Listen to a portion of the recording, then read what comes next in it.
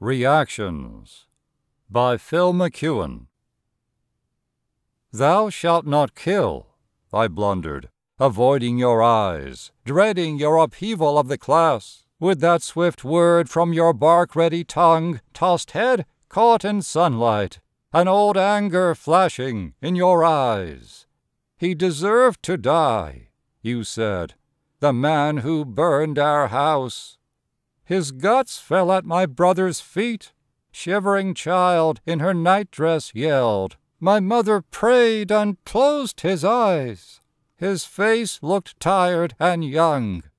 Our house was clean and warm with flowers in the window. The house we squatted in was dark and full of drafts.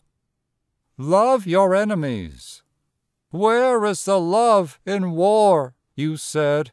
The soldiers broke down our door, dragged my father from his bed. My mother stood beside him, dragging at his vest.